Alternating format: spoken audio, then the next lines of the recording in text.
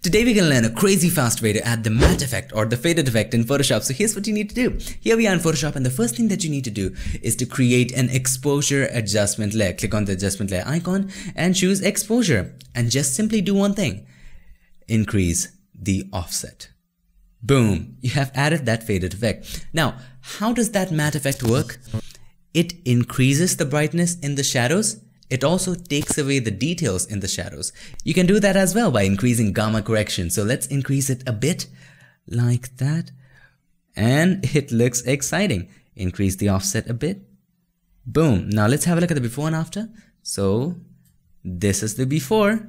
This is the after, that faded Instagram-ish effect. Let's move on to another image. It also will work simply by adding the exposure. Increase the gamma correction.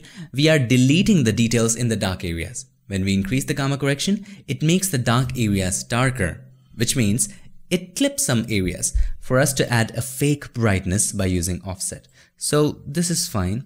And then we're going to add some offset just like that. Now have a look at this one. Isn't this exciting? Have a look at the before and after, before, after. So if you're looking for that kind of an effect, you can try that as well. Now what you can do, you can take the brush, okay, and paint in some highlighted areas, okay.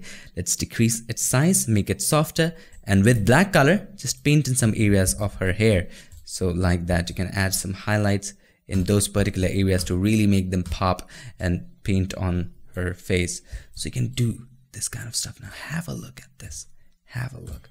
You can also paint in some areas with white. We don't want it all over the place, just in some areas. And there you go. You've got that shine of the hair on the face. So have a look before, after. You can also apply mask with that. You can also just decrease the density of the mask. Click on the mask and decrease the density of it, effect of the mask.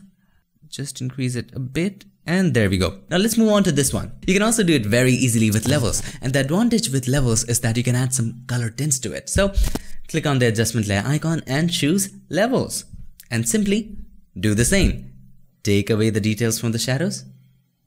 And then add that fake brightness. Before, after, same result. Now if you wanted to add something, for example, if you just, okay, this is fine. Now if you wanted to add some blues, so you would go to blues and then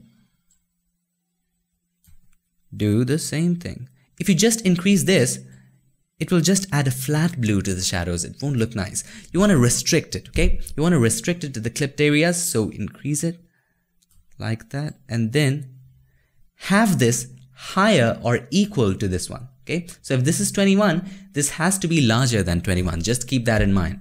Matte stuff. Something like that. Okay, that looks fantastic. Probably you want it to have a little more green or something like that. Does green look nice?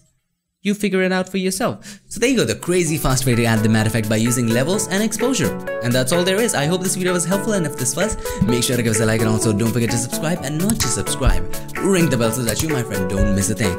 I'll see you guys in my next one. Till then, stay tuned and make sure that you keep creating.